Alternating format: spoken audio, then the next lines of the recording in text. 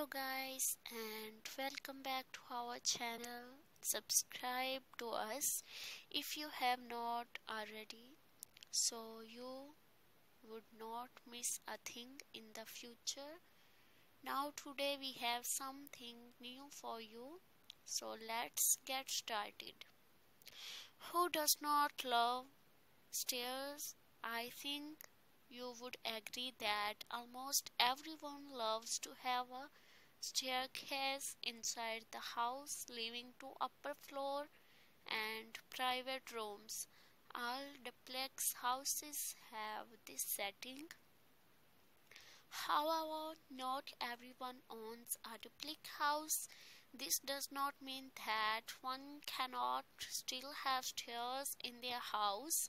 See here for compact staircase ideas for small houses. If you love stairs, even just for the cozy ceiling, they offer this idea book will be helpful for you to understand the facts, figures, and details about stairway and how you can plan to have stair in your house. What we consider before you start constructing stair in or out of your house, and the various kinds of stair that you can have for your house. A professional will help you to a great extent regarding these aspects. Guys, here to find out all about the staircases for your house.